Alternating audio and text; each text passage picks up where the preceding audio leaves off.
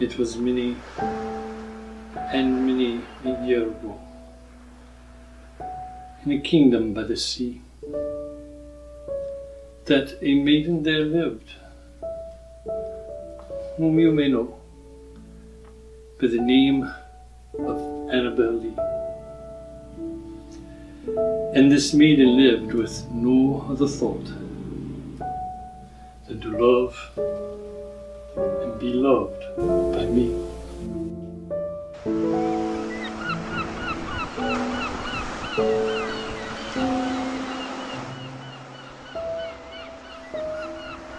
I was a child.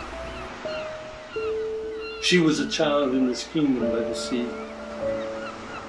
But the love that we loved was more than love. I and my Annabel Lee.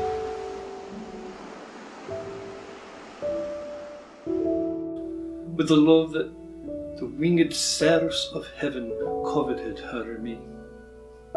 And this was the reason that long ago, in this kingdom by the sea, a wind blew from a cloud, chilling my beautiful Annabel Lee, so that her high-born kinsmen came and bore her away from me to shut her up in a sepulchre in this kingdom by the sea.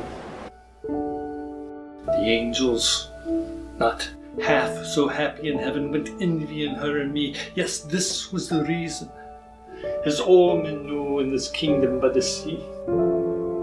A wind came from a cloud by night, chilling and killing my Annabel Lee.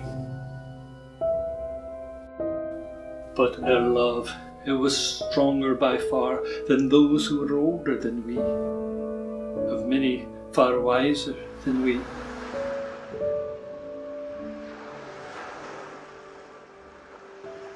And neither the angels in heaven above, nor the demons down under the sea will ever dissever my soul from the soul of my beautiful Annabel Lee.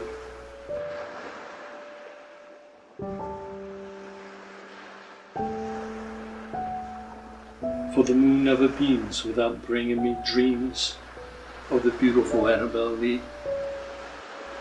And the stars never rise, but I feel the bright eyes of the beautiful Annabel Lee. And so, all the night tide, I lay down by the side of my darling, my life, and my bride, in her sepulchre there by the sea, in her tomb by the sounding sea.